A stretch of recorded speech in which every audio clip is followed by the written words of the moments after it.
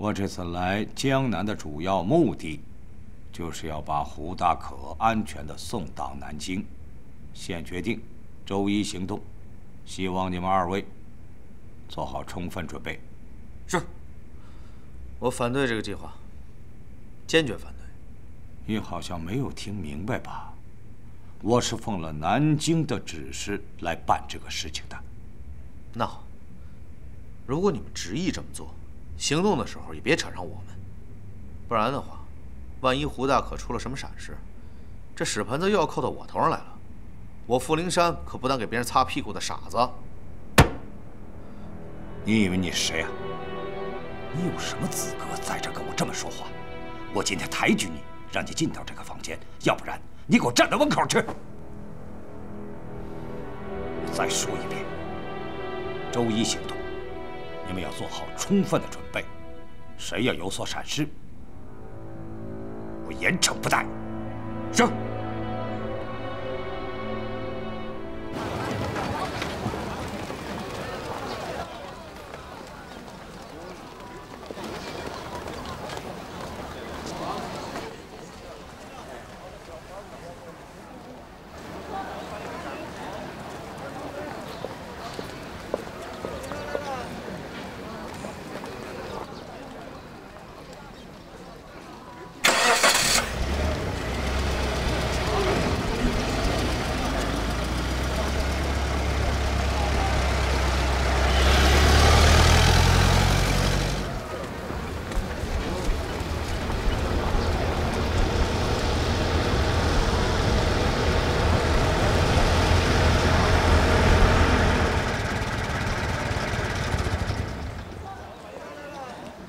明熹有点不对劲儿，他最近跟61师的人频繁接触。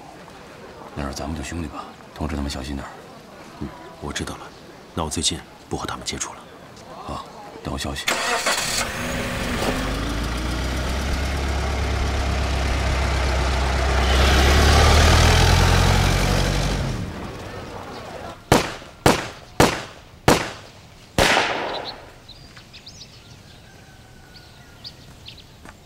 你什么情况？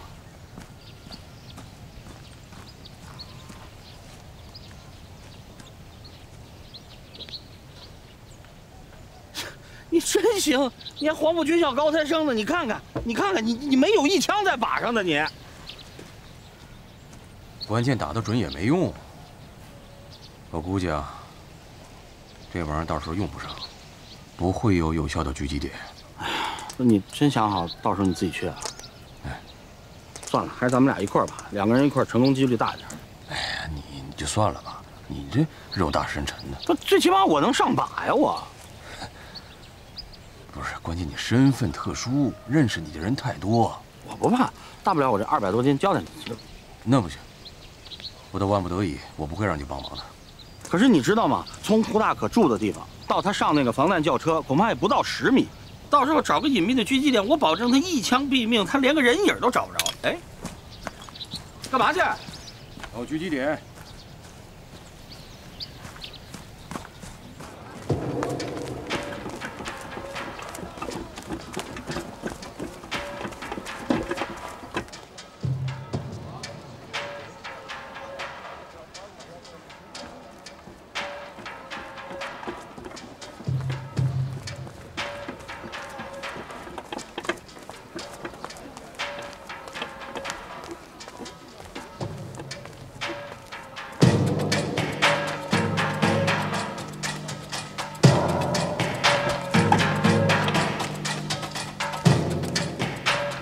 干嘛呢你？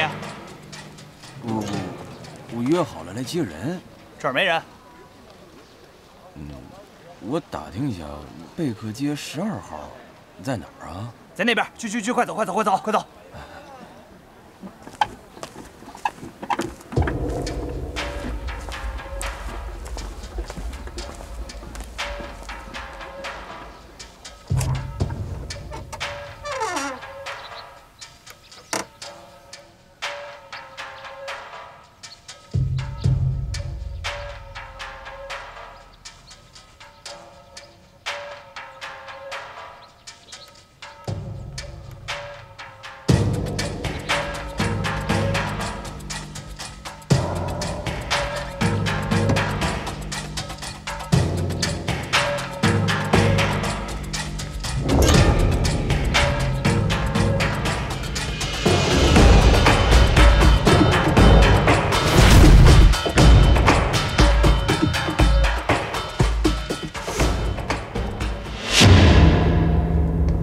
这个地方干嘛呀？这多好啊！这怎么好啊？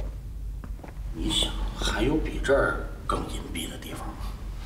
关键是我一到这种地方，我腿就打哆嗦。那是你心里有鬼。好，您审吧，您问什么我都说。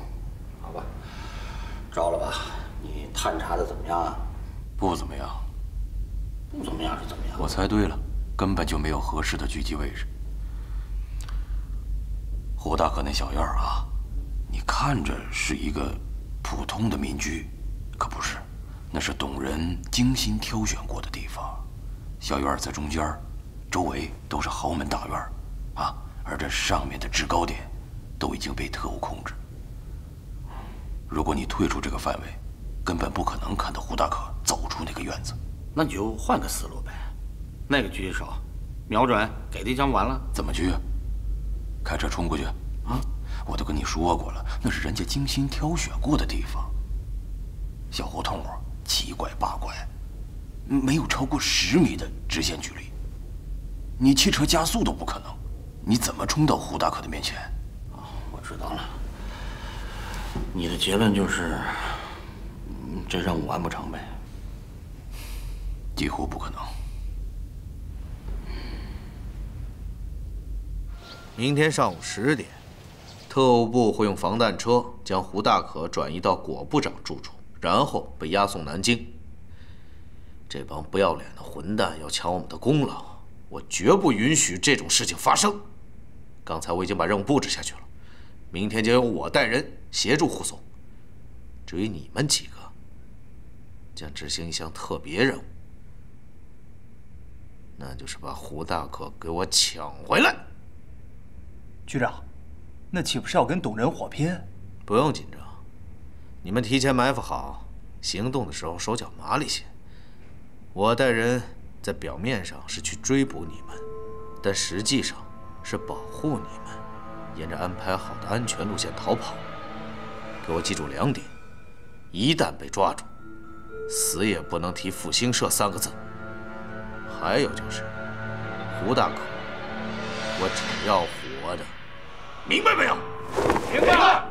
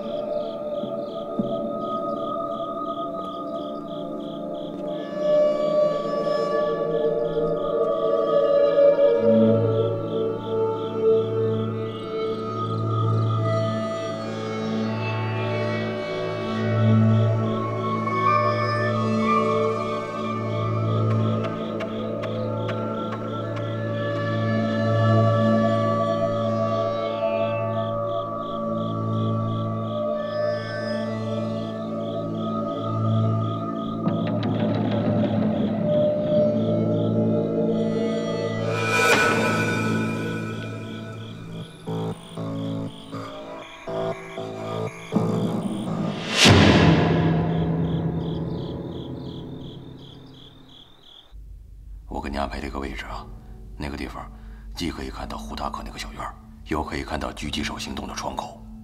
我干嘛？我会在胡大可走出院子，迈出第7步的时候示意你，你及时给狙击手发信号。就发个信号。对。那我也太大材小了。不，你千万不能有其他的动作，那个地方离他们实在太近了，跑都跑不掉。你确定能行吗？实在没有别的办法，咱们仨就配合一次吧。哎，我发现这衣服特别合适你，要不你来我这上班吧？如果咱们这次能活着回来，我考虑。呸！别说了不吉利话。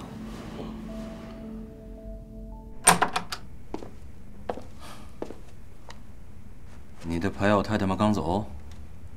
是啊，我听傅灵山的太太说，傅灵山这几天晚上都不回家，说是办什么绝密任务，所以他寂寞得很，天天约我们打牌，今天还赖这儿不走呢。什么绝密任务啊？你没他那口风？打探不出来，傅灵山这个人嘴巴严得很，不会跟太太透风的。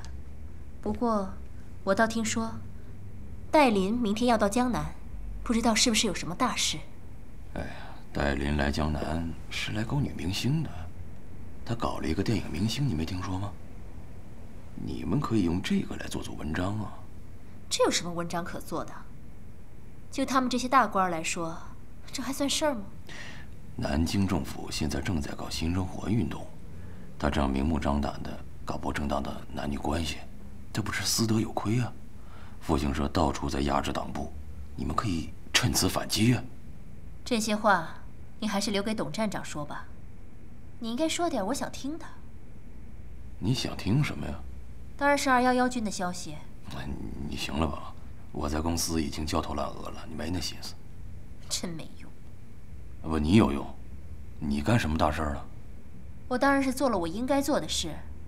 董站长对你可是寄予厚望，你千万别让他失望。哼。哎呀，我陆陆续续的给你们不少情报了，那情报不是说来就来的。我现在是凯越公司经理，不是你们专职的情报人员。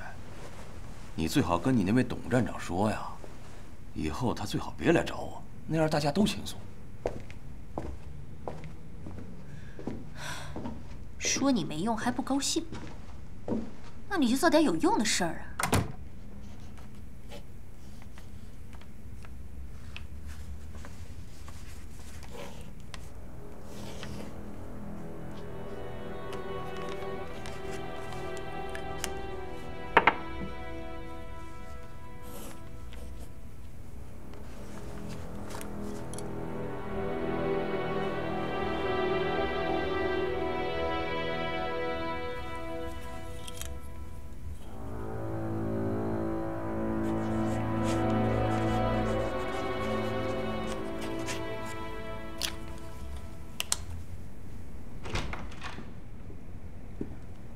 李经理，所有文件我都处理好了，晚上我要出去的。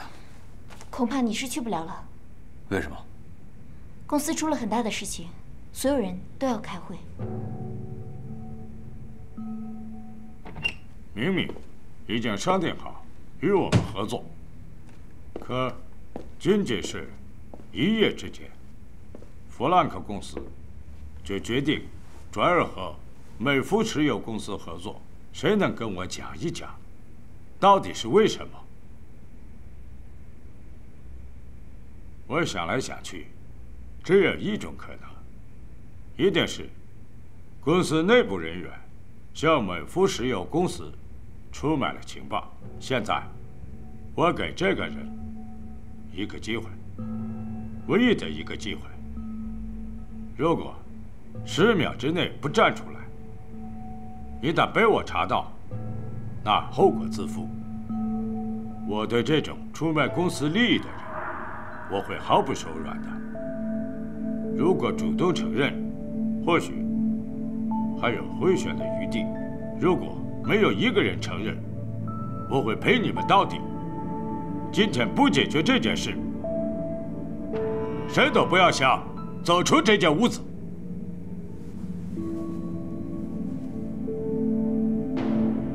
特别行动小组已经埋伏好了，一会儿都给我多留个心眼儿，不到万不得已，不要乱开枪，免了伤了自己人。这次我们只要能够成功的把胡大可抢到咱们手里，再演出戏给调查科的那帮孙子看，就能名正言顺的去交公领赏了。到时候弟兄们都跟着我吃香的喝辣的，所以说都给我打起精神来。机灵点！是。哈巴先生，你是销售部门经理，我想问你一件事情：和弗兰克公司协议和情报经过多少人的手？把名单列出来，里边的人都有嫌疑。如果这么说的话，在座的人都有嫌疑。那好，你们说说，最近公司里有没有发生什么情况？有没有人值得怀疑？我觉得这样没有目标的乱怀疑，找不到内鬼，最主要的是会影响我们之间的信任。还有比丢掉大生意更糟的吗？如果这次我不把出卖情报的人揪出来，下次发生了，谁来负这个责任？这件事情一切听我安排，你只要照做就行了。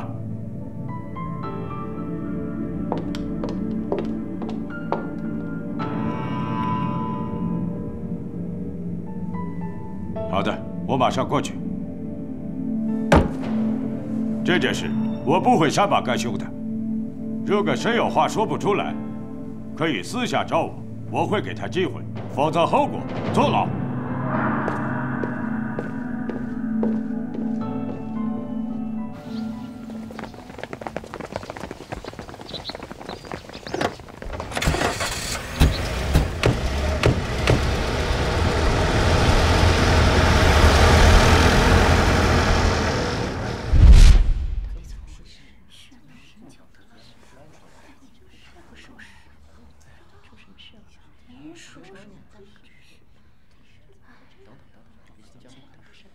李经理，我想听听你对这个事情的想法。通过美孚公司和弗兰克公司最终敲定的价钱来看，只比我们公司的报价高出2%。这说明弗兰克公司得到了我们的商业情报。至于说怀疑谁，我实在是想不出来。尤其是在座的各位，大家都是公司的骨干，从感情上，我不希望怀疑你们任何一个。那就按照你说的，最有嫌疑的应该是最新上任的人。怎么你怀疑我？我可没说。但是从资历、动机以及犯罪时机的角度来看，你很难脱离关系。好吧，我愿意配合你们任何一位对我的调查。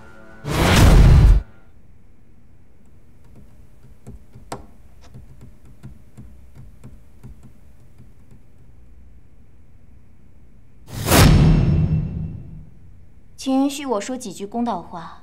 报价资料经过事务部，只是我去给李经理签了字而已，前后都不到5分钟。想要将里面的数据全部都记下来，那是不可能的事情。所以李经理的嫌疑是最小的。相反，根据公司的记录，报价资料一直都存放在销售部那里。于小姐，你这句话是什么意思？我只是就事论事而已。美孚石油公司想要得到我们的报价，不一定非要安插一个内奸在我们里面。我们现在公司内部已经乱成一锅粥，人家想要趁虚而入，那不是一件很简单的事情吗？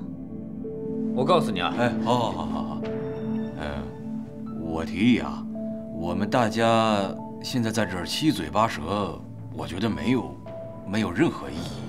不如咱们分别回到自己的部门去，先从调查自己的人员入手，说不定会有什么收获。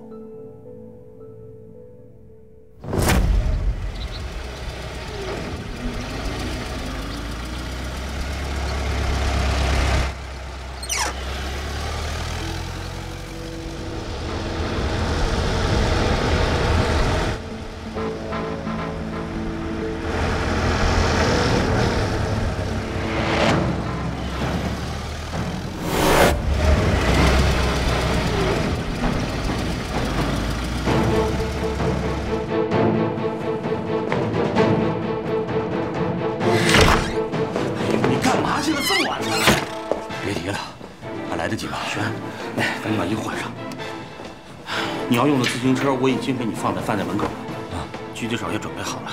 如果实在不行，咱们再找机会。没有机会了。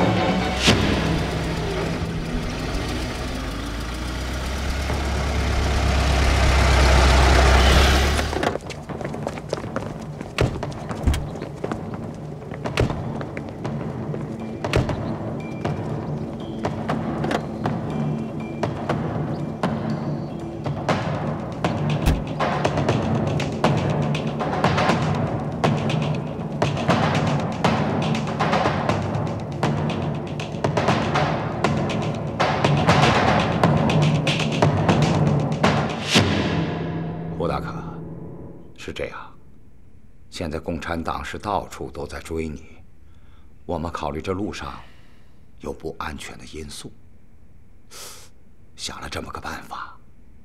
我们在江南给你找了一个非常安全隐蔽的地方，你先去，你要看一看，觉得合适，你也放心，你就在那儿住下，然后你把你的情况告诉我，怎么样？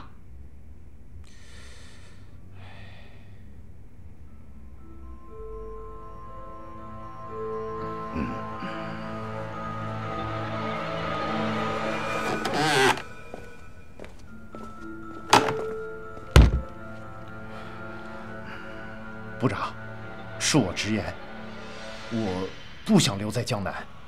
严天业出事之后，他的人都死了，我是他安排的，恐怕也跑不了。这你尽管放心，我说话算数。难道你还不信任？部长，我还是有个不情之请。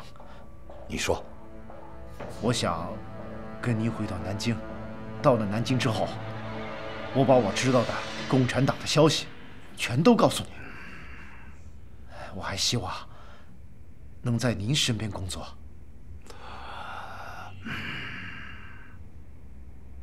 好吧，我答应你。谢部长。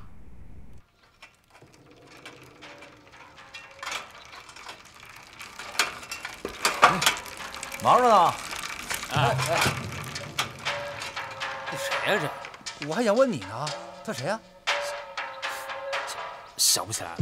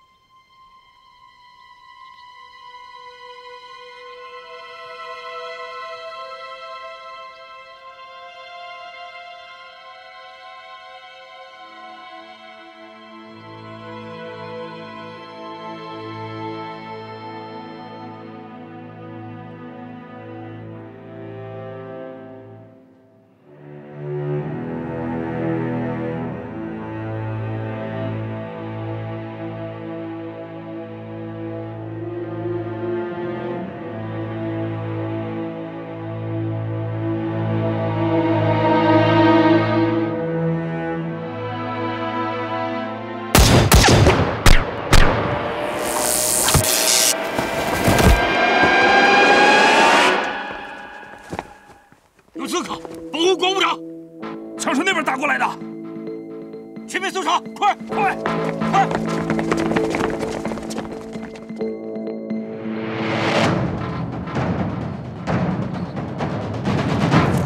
啊！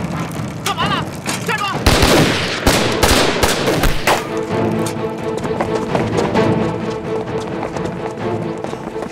怎么回事？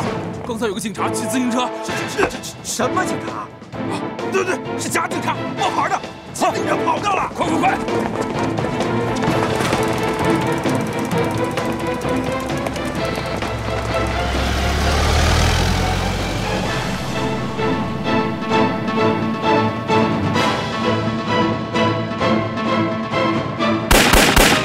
把自行车带过去，快走！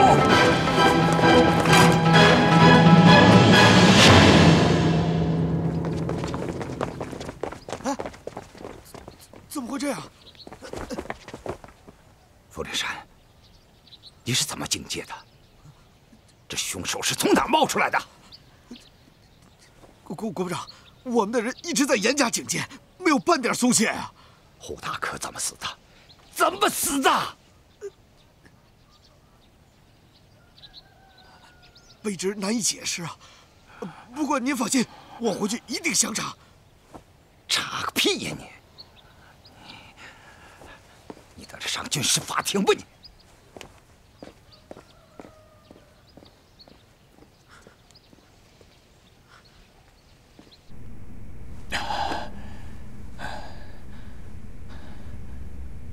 成了吗？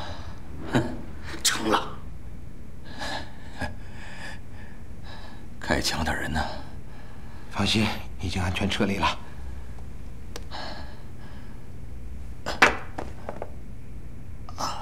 怎么了你？我中枪了。哪儿啊？这边，你傻呀你？要紧吗？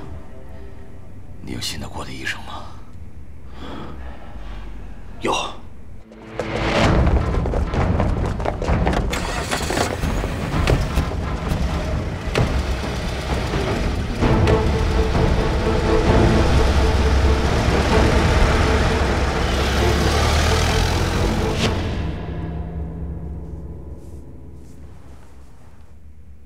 你感觉怎么样？感觉，你还问我，好像被罚的时候你没尝过似的。我那是战地医院里打了麻药的，你这可是硬扛啊你！取弹头虽然是个小手术，但是没有几个不用麻药的。你这个兄弟啊，真能扛。哎，我这没办法，牛大夫，要不是被逼到这份儿啊，我不打麻药，那不是跟自己过不去吗？我是怕万一有讨债的上门，我不得跑吗？哎呀，在这儿你就放心吧。上峰命令全城戒严，例行检查，把你们的证件都掏出来！快！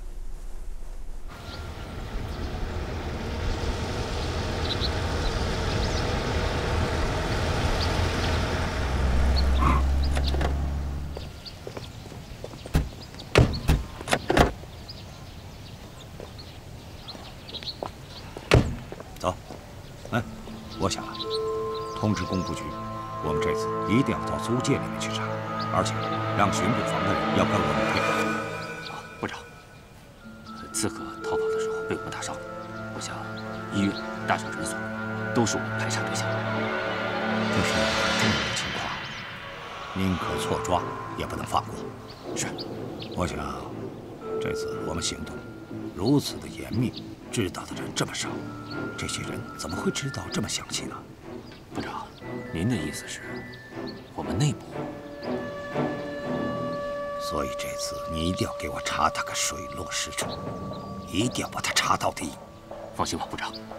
还有，傅灵山怎么处理？这个王八蛋，先把他放这儿。一旦你们在这儿查出他有事儿，我饶不了他。好。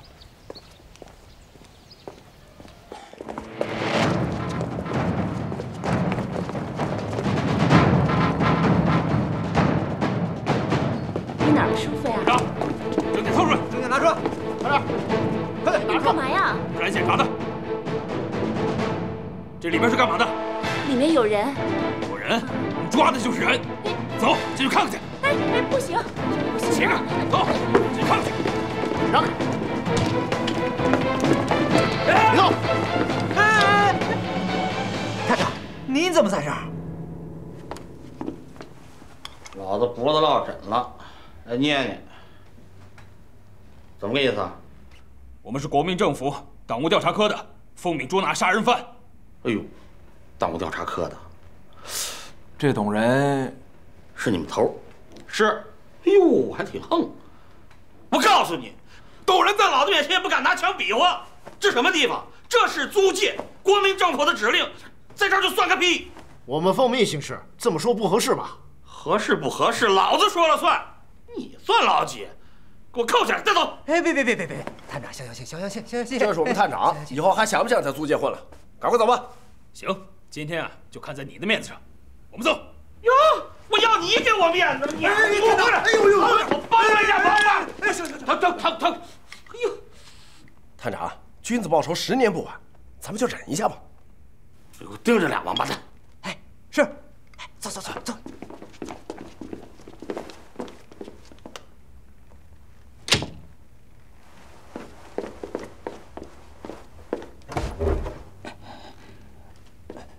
走了，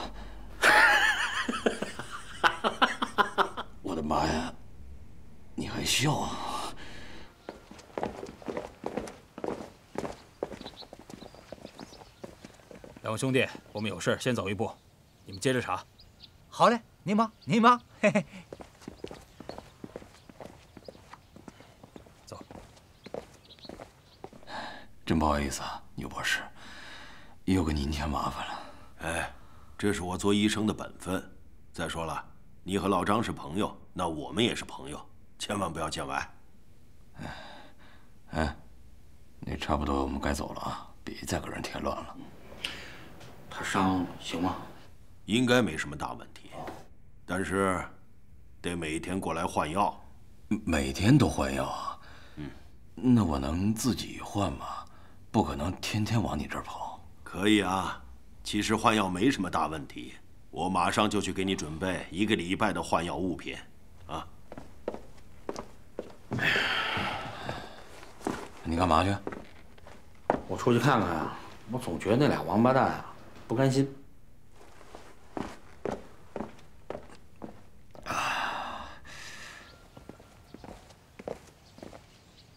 我先在这盯着，你先回去吧。嗯。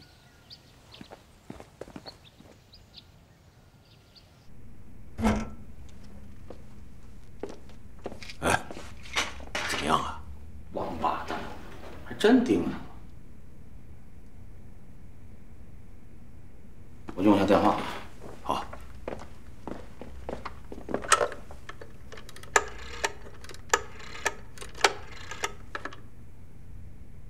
哎，老刘，我张训生，给我带人过来。哎，这位大哥，买盒烟呗？走开，走开！我这烟便宜，来1盒呗。不用，走开！不用就不用，你动啥手啊？你给我滚开！来人呐！来人呐！瞎喊什么？信不信我真打你？打人了！来人呐！怎么回事？长官，这小子不买烟还打人。你干什么的？我在执行任务。执行任务？满街都在抓共党，你执行什么任务啊？给我搜搜他！哎，你不能搜我！别动！带着枪。有枪？带走！走！你们走啊你！走！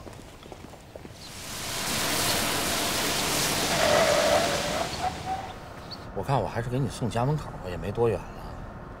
我还是溜达几步吧，免得节外生枝。行吧。关键是这些东西，这药和纱布，我不能带家去啊。这要让明熙发现了，就全暴露了。哎呦，公司也不安全，现在公司正在抓内鬼，我都不知道我的办公室里到底有几个窃听器。那就放我这儿吧。问题是放我这儿，你可就得每天来跟我见一面了。见就见呗，虽说很烦你。俩哥们儿嘛，天天见面，在一起凑吃凑喝也正常。那我走了啊。哎，干得漂亮！这不是我们站配置的制式枪支吗？正是，别的机构和个人可以从很多渠道弄到这种枪，但是我们内部的配枪都是有记录的。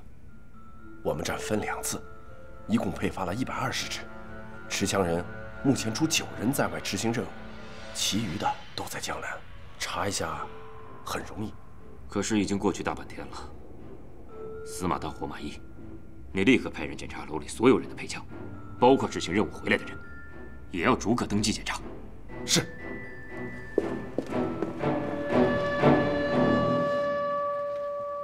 喂，李经理，下午公司又开会了，可是您不在，我给您家里打电话了，您表妹说您不在家。啊，是，我出去办点事儿。你到底要跟我说什么？还是抓内鬼的事。因为您不在，会议所有的矛头都指向您，气氛对您非常不利。好吧，我明白了。这样吧，你明天咱们到公司再细说吧，好吧？再见。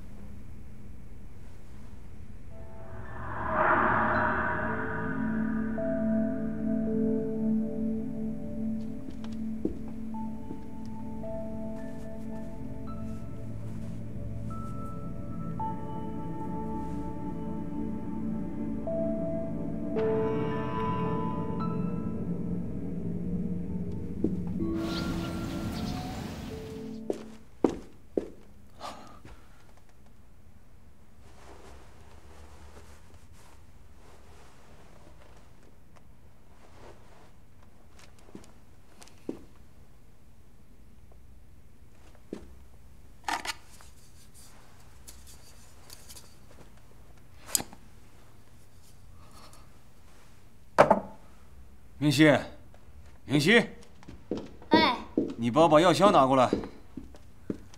怎么了？我不小心把手拉破了。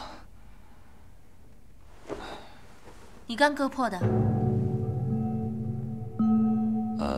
我刚才就破了，我没在意，没想到血也止不住。快去拿呀！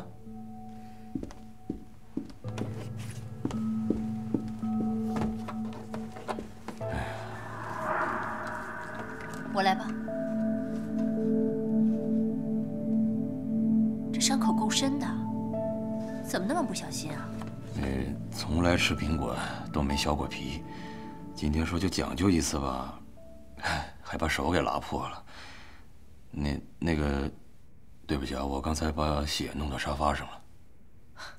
没事。我看啊，你是接到于小姐的电话，手发抖了吧？不是，真的公司有事儿，公司的机密被泄露了，说要抓内鬼呢。你们公司怎么老出事啊？我们公司就是事儿多。部长，到现在为止还没有什么发现。我们封锁了事发地点附近的街道，逐家盘查。全江南所有的医院、诊所也都查过了。我早就料到是这个结果。我们封锁的这么严密，计划的这么周到，还是让他把胡大可给干了。这是一个高手啊！部长，刺客扔掉的自行车我们带回来了，上面有标记，是一家租车行的。待会儿我去查一查，看看有没有发现。另外，刺客使用的枪支也检测出来了，没想到竟然是我们的制式枪支。我让技术处的人登记枪支了，看看有没有新的发现。你怀疑我们有内鬼啊？现在市面上买这么一把枪，算个什么难事儿啊？自行车倒是个线索，好好的查。是。有人说盐田业抓了那么多共党，就说明江南的共产党已经彻底的完蛋了。啊，蔡梦真的死，怎么说呢？胡大可就死在我们的眼皮子底下，又算怎么回事？这说明共党在江南的势力强得很，根本没有把他们压下去。老蔡是在抓老于的时候遇害的，我觉得这个老于说不定已经来江南了。不是说不定，是一定。我想了想，马上成立一个特别行动小组，你任组长，抓紧时间，一定把老于给我找出来。寒灯，谁在赌城？咬破了嘴唇，拥着北风，图腾刻在心中，熔炼成星红，伴着雷声。我觉得好冷，眼泪已迷恋了征程，我还是要走，哪怕倒在征途中。风雨过后，大地将换新容，那时的星火一如燕子排空。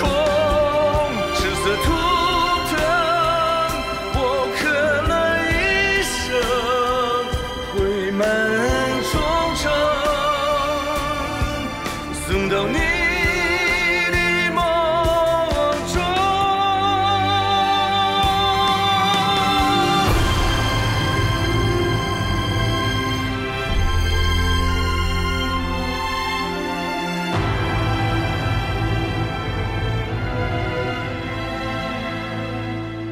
寒灯，谁在赌城？咬破了嘴唇，拥着北风，图腾刻在心中，熔炼成星红，伴着雷声。我觉得好冷，眼泪已泥泞了整整，我还是要走，哪怕倒在征途中。风雨过后，大地将换新容，那时的星火一如燕子排空，赤色图腾我刻了一生，绘满忠诚，送到你的梦中。风雨过后，大地将换新容，那时的星火一如燕子排空，赤色图腾我刻了一生，绘满忠诚，送到你的梦中，送到你的梦中。